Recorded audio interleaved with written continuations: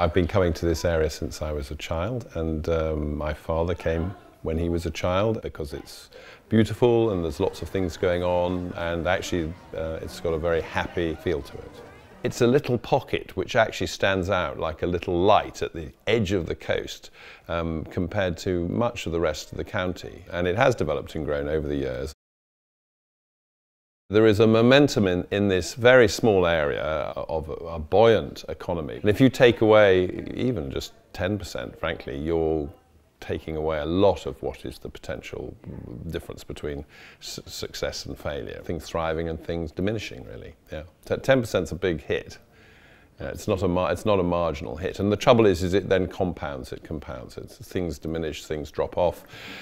And then the whole thing can go into reverse. And a lot of areas around our coasts have turned into, disadvantaged areas. You're bringing little feeders in all over the place, which are hugely disruptive locally. It just doesn't sound to me that a series of those individual points coming into the country is a cheaper solution than a ringmain which has been well organised and well coordinated. But it needs coordination, which of course is where the government has to come in. The fact that it's been done in Netherlands and America would encourage one to say that at least it needs a serious consideration.